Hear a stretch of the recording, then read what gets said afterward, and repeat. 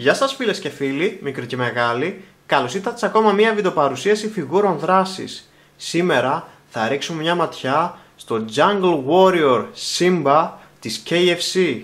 Και όπως βλέπετε, ο Simba έρχεται με ένα πολύ μεγάλο κουτί. Τον βλέπουμε εδώ πέρα και στις δύο μορφές του. Στα πλάγια του κουτιού θα δούμε τα τυπικά γράμματα. Στην πάνω πλευρά του κουτιού θα δούμε τον Simba στη ρομπότ μορφή του.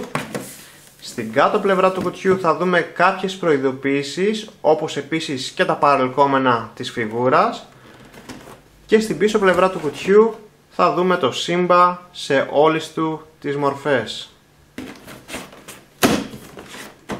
Αυτά με το κουτί, ας πάμε να δούμε τα παρελκόμενα της φιγούρας. Ο Simba έρχεται με τρεις ίδιες κάρτες. Οι δύο είναι στα Ιαπωνέζικα και η μία είναι στα Αγγλικά. Και οι τρεις έχουν τα τεχνικά χαρακτηριστικά στην πίσω πλευρά της κάρτας. Δεν μπορώ να καταλάβω όμως για ποιο λόγο μας δώσανε τρεις κάρτες, αλλά οκ. Ήρθε με αυτήν εδώ πέρα την αφίσα.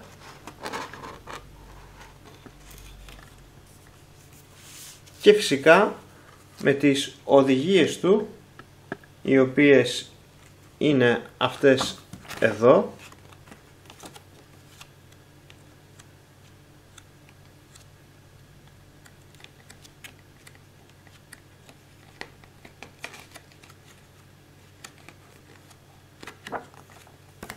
Αυτά με τα παρελκόμενα της φιγούρας. Ας πάμε να δούμε και τη φιγούρα από κοντά. Και εδώ έχουμε τον Simba της KFC στην λιοντάρι μορφή του. Ο Simba είναι βασισμένος στο χαρακτήρα Victory Leo από το Transformers Victory. Δίπλα μου είναι και ο φίλος μου ο Stefanos, ο οποίος θα σας παρουσιάσει τη φιγούρα. Στέφανε. Γεια σας και από μένα. Πριν πάμε στο Simba, θα σας δείξω λίγο πρώτα τα υπόλοιπα αξεσουάρ που έρχεται. Έρχεται με αυτήν εδώ την ασπίδα.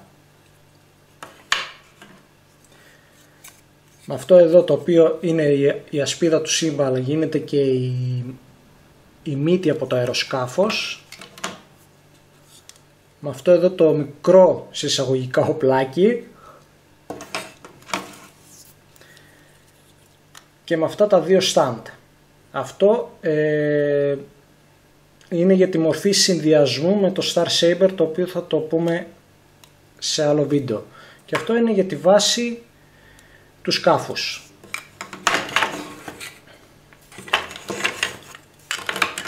Λοιπόν, πάμε να δούμε λίγο και το Simba από κοντά. Όπως βλέπετε, έχει, ειδικά τα μάτια του έχουν ένα πάρα πολύ ωραίο μπλε μεταλλικό χρώμα. Είναι πολύ μεγάλη φιγούρα. Δεν ξέρω κατά πόσο θα μπορέσω να σας τη δείξω όλη στο πλάνο. Τώρα, σαν άρθρωση. Το κεφάλι του γυρίζει δεξιά-αριστερά. Το στόμα του ανοίγει μέχρι εδώ, αλλά μπορούμε να κατεβάσουμε και τα δόντια του. Αυτοί οι χαυλιόδοντες πάνε δεξιά-αριστερά, αλλά περισσότερο είναι για τη ρομπότ μορφή. Τα μπροστινά πόδια γυρίζουν 360 μοίρες, αλλά αρκεί να μην μπαίνει το φτερό στη μέση. Περιστρέφονται εδώ, πάνε πάνω κάτω και ακούτε τις σφιχτές αρθρώσεις που έχει. Λυγίζει και εδώ πέρα. Η πατούσα του είναι πάνω σε σφαιρική άρθρωση και τα μπροστινά του νύχια ανοίγουν και κλείνουν.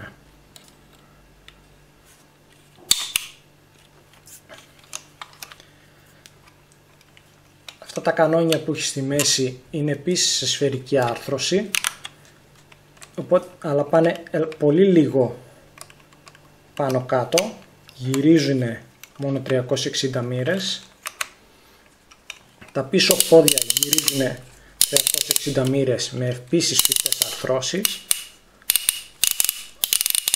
Πάει πάνω κάτω και η πατούσα του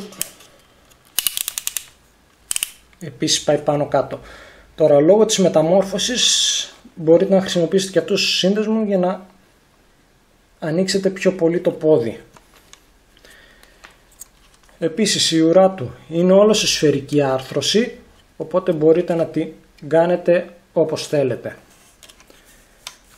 Τα όπλα εδώ πάνω έχουν δύο συνδέσμους, εδώ κάτω και εδώ. Επίσης μπορείτε να τα πάτε λίγο μπρος ή λίγο πίσω και φυσικά γυρίζουν 360 μοίρες. Τα φτερά πάνε πάνω κάτω, ανοίγουν εδώ, έχουν δύο συνδέσμους, έναν εδώ πέρα και έναν εδώ. Αυτό πιο πολύ είναι για το σκάφος μορφή και αυτό πάει πάνω κάτω. Το συγκεκριμένο δεν ξέρω για ποιο λόγο.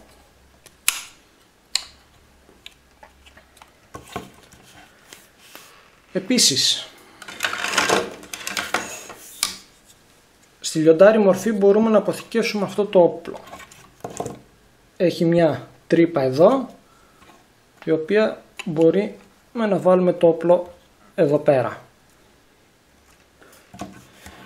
Όπως μπορούμε να αποθηκεύσουμε και τη μικρή την ασπίδα να μπει εδώ.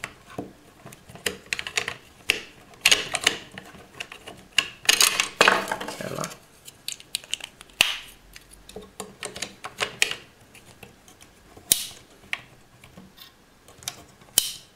Και να καθίσει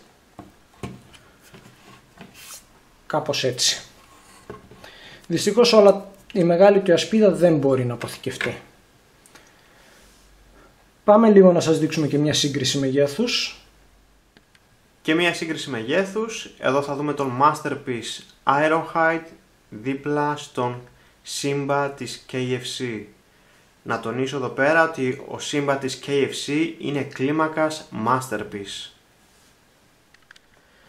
Πάμε τώρα να μεταμορφώσουμε το Simba στην αεροσκάφος μορφή του. Αρχικά θα πάρουμε τη μεγάλη την ασπίδα, θα βγάλουμε αυτό προς τα έξω και θα την ενώσουμε. Μετά θα αφαιρέσουμε τα όπλα από εδώ πάνω, αυτά εδώ, και θα ξεκινήσουμε από το πίσω μέρος. Θα γυρίσουμε τα πόδια 360 μοίρες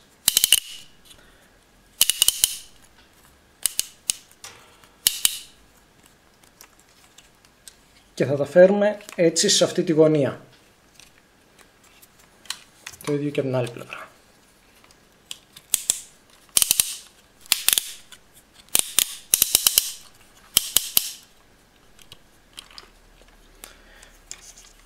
Ανοίγουμε στη μέση τα πόδια του, αφαιρούμε την ουρά και αν θα δείτε εδώ έχει μια εγκοπή όπου θα έρθει να μπει αυτό εδώ.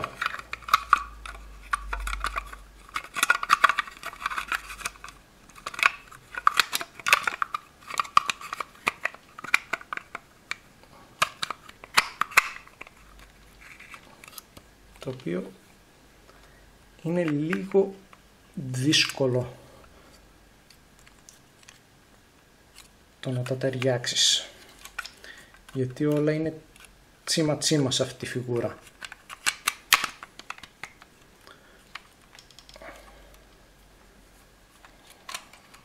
Μπήκε.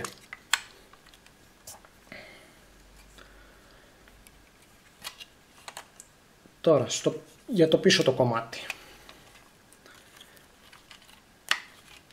Τα χέρια του θα τα τεντώσουμε, θα κλείσουμε τα νύχια, θα προεκτείνουμε αυτό εδώ το κομμάτι, το γυρνάμε προς τα πίσω, γυρίζουμε την πατούσα και έρχεται εδώ. Και αυτό εδώ το όπλο το φέρνουμε κατά πάνω και το χέρι, γυρίζουμε 180 μοίρες στο χέρι και μετά έρχεται και κάθεται εδώ, απλά ξεκουράζεται. Το ίδιο και από την άλλη πλευρά.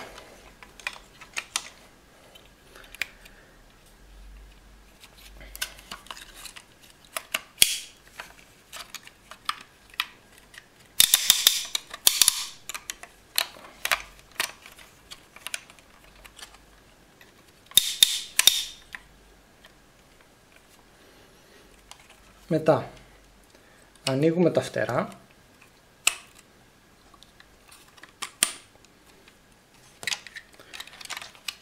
ξεκουμπώνουμε το κεφάλι, κουμπώνει εδώ, το φέρνουμε προς τα κάτω, εδώ πέρα, και όλο αυτό το κομμάτι έρχεται και κάθεται εδώ πέρα πάνω. Και αυτό εδώ είναι η αεροσκάφος μορφή. Μπορούμε να ανοίξουμε τις ρόδες προσγείωσης. Έχει μία εδώ και μία εδώ. Και αυτά εδώ να επισημάνω, όπως βλέπετε, η ρόδα αυτή εδώ κανονικά για να μπορέσει να κλείσει πρέπει να κοιτάει προς τα πάνω.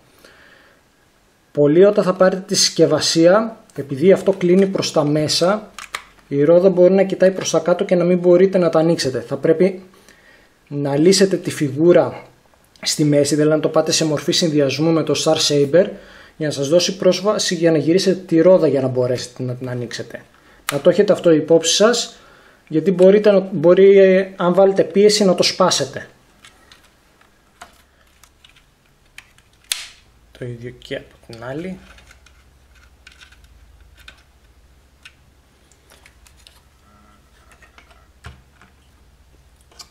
Και όπως βλέπετε τσουλάει και όλα ομοιόμορφα. Αν θέλουμε να το οπλίσουμε περισσότερο, εδώ στη μούρη έχει δύο εγκοπές, τις ανοίγουμε και εδώ μπορούμε να τοποθετήσουμε τα όπλα του που είχε πίσω στα φτερά.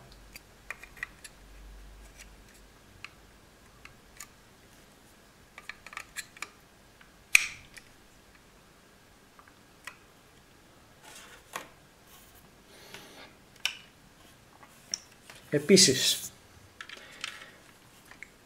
μια λειτουργία που έχει, που προσωπικά δεν ξέρω για ποιο λόγο, ένα είναι ότι τα φτερά του μπορούν να ανοίξουν εδώ πέρα, αλλά και οι άλλοι, αν μπορέσω,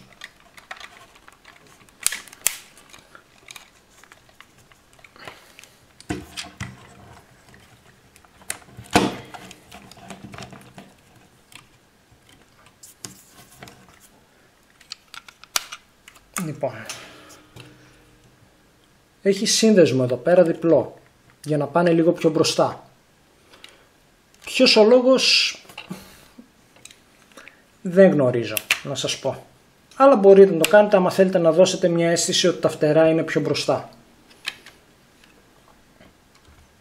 Τα υπόλοιπα εξαρτήματα μπορούν να αποθηκευτούν πάνω στο αεροπλάνο.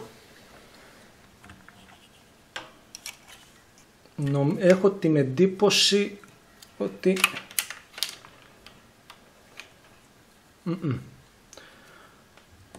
όχι, είναι μόνο αυτά εδώ που μπορείτε να βάλετε στην αεροπλάνο μορφή, τα μπροστινά του όπλα, τα υπόλοιπα μένουν εκτός.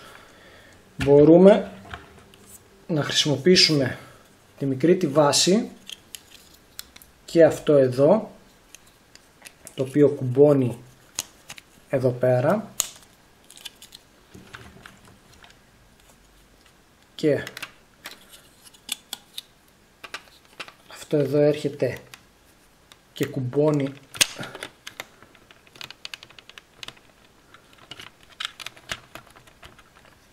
εδώ πέρα κάτω.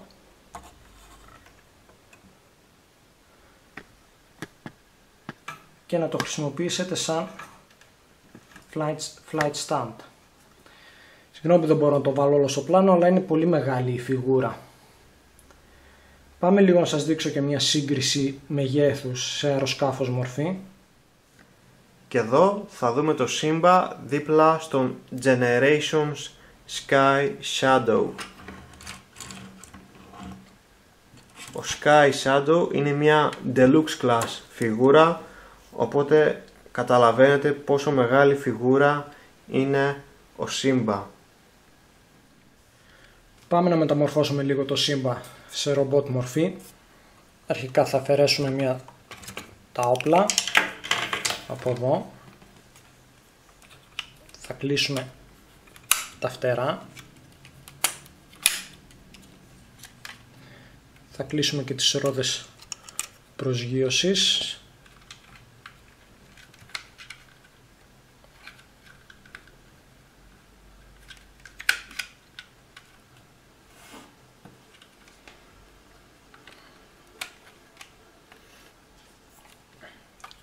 Και ανοίγουμε τα πόδια του, αφαιρούμε τη μύτη,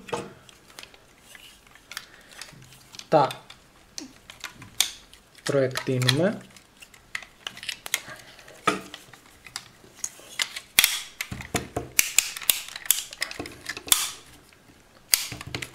τα οποία είναι αρκετά σκληρά.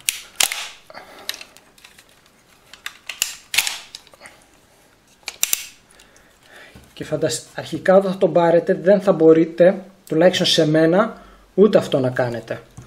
Θα πρέπει να χαλαρώσετε λίγο εδώ τη βιδούλα. Για να πω αρχικά ότι ο Simba έρχεται σε μορφή ρομπότ μες στο κουτί. Για να μπορέσετε να το μεταμορφώσετε και να το συμπτύξετε θα πρέπει να χαλαρώσετε μια τη βιδούλα αυτή, γιατί δεν πιέζονται με τίποτα τα πόδια προς τα μέσα.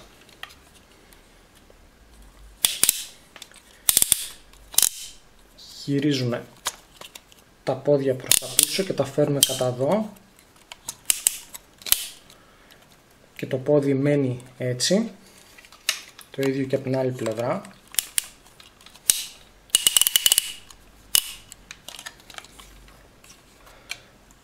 Ανοίγουμε την πατούσα και το τακούνι.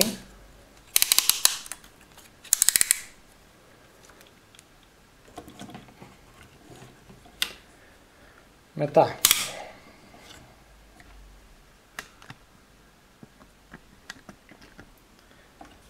κατεβάζουμε τα όπλα προς τα κάτω, γυρίζουμε το χέρι 180 μοίρες, ανοίγουμε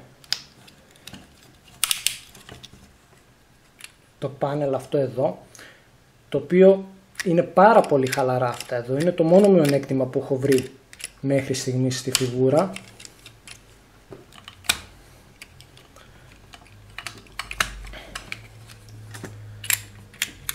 Βγάζουμε τη γροθιά.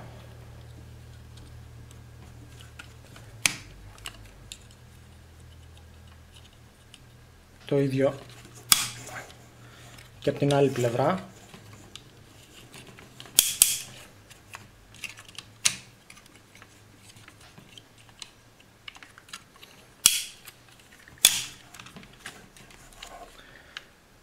Φέρνουμε το κεφάλι πάλι προς τα πάνω και προσπαθούμε να το κουμπώσουμε εδώ μέσα, το οποίο είναι αρκετά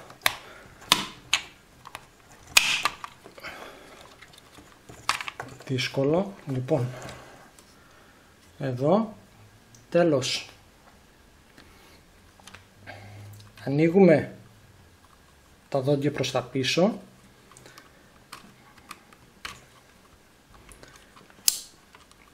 και φέρνουμε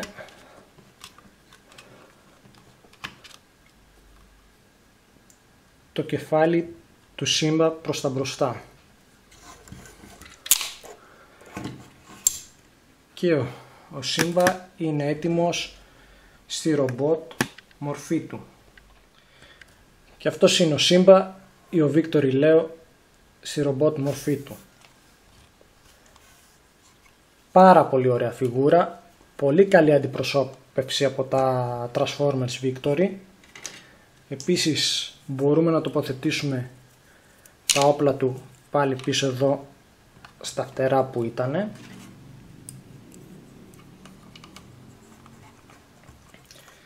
Πάμε λίγο να σας δείξω και την άρθρωση της φιγούρας. Το κεφάλι γυρίζει δεξιά-αριστερά, πάει ελαφρώς πάνω, ελαφρώς κάτω.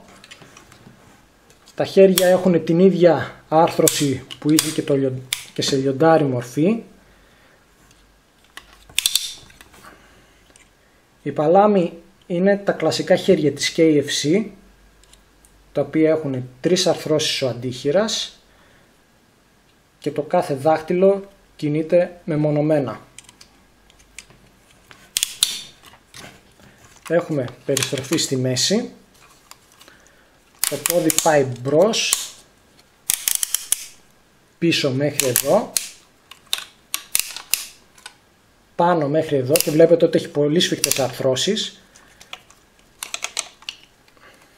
Περιστρέφεται ελαφρώς εδώ πάνω, περιστρέφεται στο γόνατο, λυγίζει στο γόνατο, η πατούσα πάει δεξιά-αριστερά, πάνω κάτω και το καθένα από αυτό γυρίζει λόγω της μεταμόρφωσης πάνω κάτω. Πολύ καλή άρθρωση για τόσο μεγάλη φιγούρα. Τώρα, κάποιες ιδιότητες που έχει.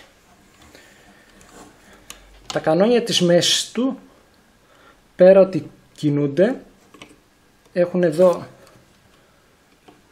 ένα μοχλό, το οποίο μπορούμε να το τραβήξουμε και στα δύο και βγαίνει το μυδράλιο προς τα έξω.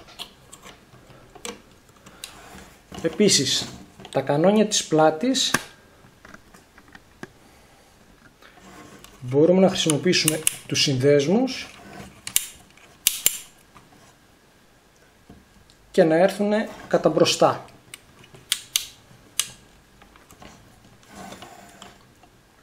Μετά, αυτή εδώ τη μύτη, αν την ανοίξεις, γίνεται ασπίδα και με αυτή την τρύπα που έχει μπορεί να τοποθετηθεί εδώ στο χέρι του και να το κρατήσει σαν ασπίδα. Η ουρά του χρησιμοποιείται σαν μαστίγιο και έχει τις κλασικές εγκοπές στα χέρια. Μπορούμε να τοποθετήσουμε την ουρά μέσα και βλέπετε ότι και με ανοιχτά τα χέρια την κρατάει πάρα πολύ καλά και να το έχει σαν μαστίγιο.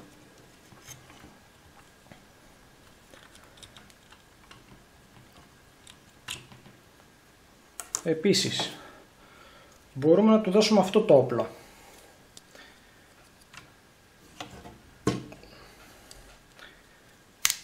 Τραβάμε το διακόπτη προς τα κάτω, το μοχλό προς τα κάτω, το πιέζουμε προς τα μέσα και αυτό μπορεί να το προεκτείνουμε. Το τοποθετούμε στο χέρι του.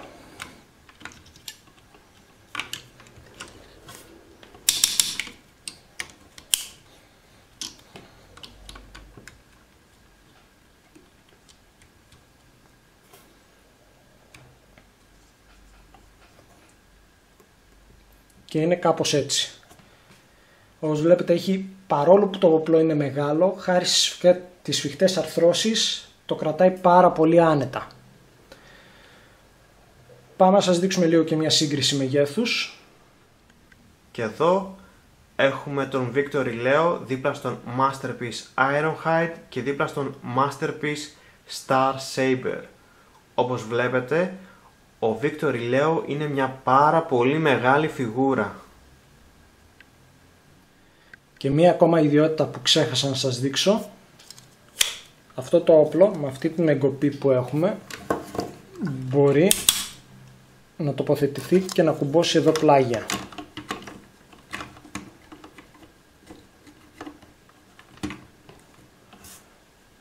Και να είναι κάπως έτσι. Καλή ιδιότητα.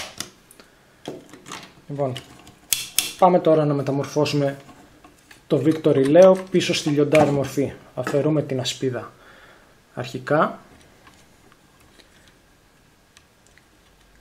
Κάνουμε λίγο γροθιές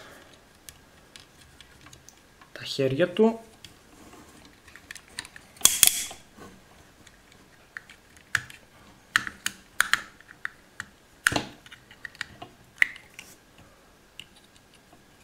Ανοίγουμε αυτά εδώ για να τοποθετήσουμε μέσα τις γροθιές και κλείνουμε το καπάκι.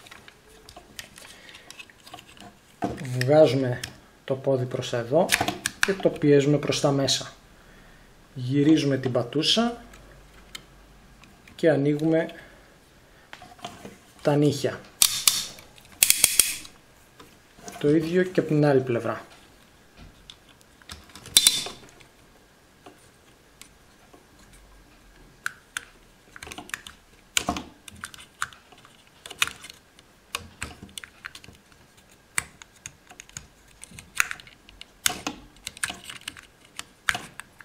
Αλλά καλό μου.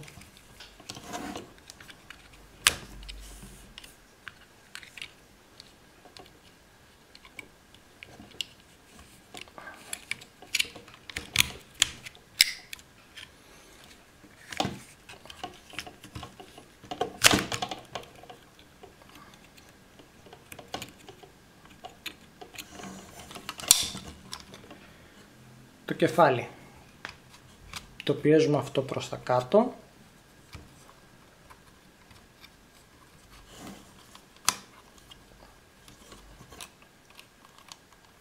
Και βγάζουμε και κατεβάζουμε ελαφρώς το στόμα. Φέρνουμε τα πόδια μπροστά για το κάτω μέρος. Κλείνουμε τα πόδια.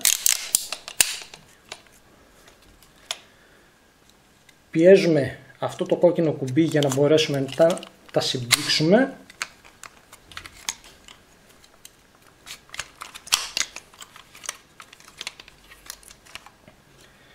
Γυρίζουμε τα πόδια προς τα κάτω.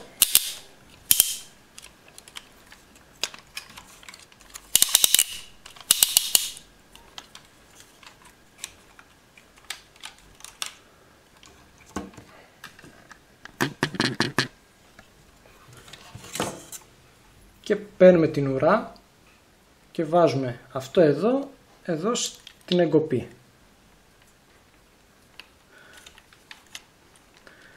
Και ενώνουμε τα πόδια. Κατεβάζουμε τέλος τους χαβλιόδοντες προς τα κάτω.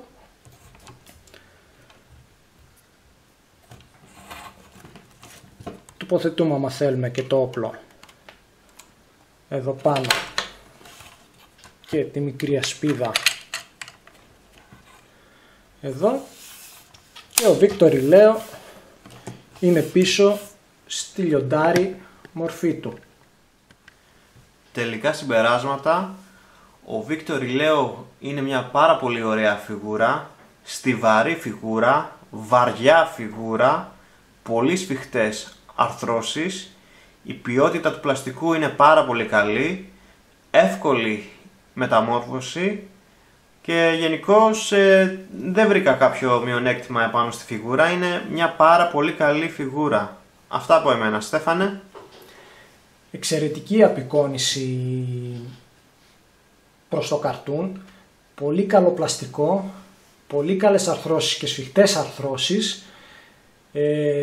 Λίγο τα πάνελ που κρατάνε τα χέρια ήταν λίγο χαλαρά, αλλά εντάξει, αυτό δεν είναι κάτι και τόσο σημαντικό. Εύκολες μεταμορφώσεις, εξαιρετική φιγούρα. Για την τιμή της αξίζει να την έχετε στη συλλογή σας, για αυτούς βέβαια που συλλέγουν Transformers Victory. Ευχαριστούμε που μας παρακολουθήσατε. Αν σας άρεσε αυτό το βίντεο, αφήστε ένα σχόλιο, κάντε ένα like και πατήστε κάτω το κουμπί της εγγραφής που βρίσκεται κάτω από το βιντεάκι. Είμαστε ο Στάθης και ο Στέφανος και μέχρι την επόμενη παρουσίαση τα λέμε.